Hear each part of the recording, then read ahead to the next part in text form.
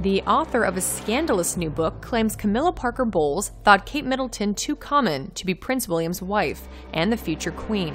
Christopher Andersen, author of a new royal biography of three powerful Windsor women, the Queen, Camilla Parker-Bowles, and Kate Middleton, has lifted the lid in dramatic style on what he claims is Camilla's hostility to Kate and her mom, Carole. In his compelling book entitled Game of Crowns, which is released Tuesday, the best-selling royal writer explores the complicated dynamics and rivalry between the three women. The story that's attracted a great deal of attention is his bold claim that Camilla Parker-Bowles attempted to drive a wedge, really, between Kate and William, and encouraged Prince Charles to urge his son to break off the relationship.